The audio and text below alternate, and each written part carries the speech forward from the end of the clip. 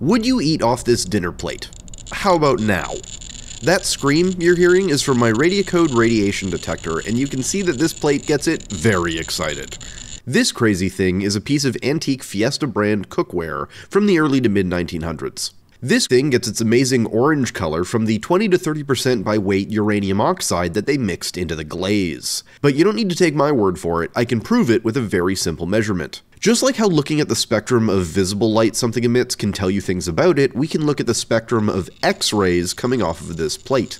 And that's made super easy by my Radiocode detector, as that functionality is built right in. If I just leave it recording and sat on the plate for a while, we can see what isotopes are in here. After about 10 minutes, the app has made us a nice graph that we can check. We see a bunch of peaks, but most important is this one here from uranium-235, the more spicy of uranium's isotopes. So next time you're eating at grandma's place, you should probably pick the blue plates.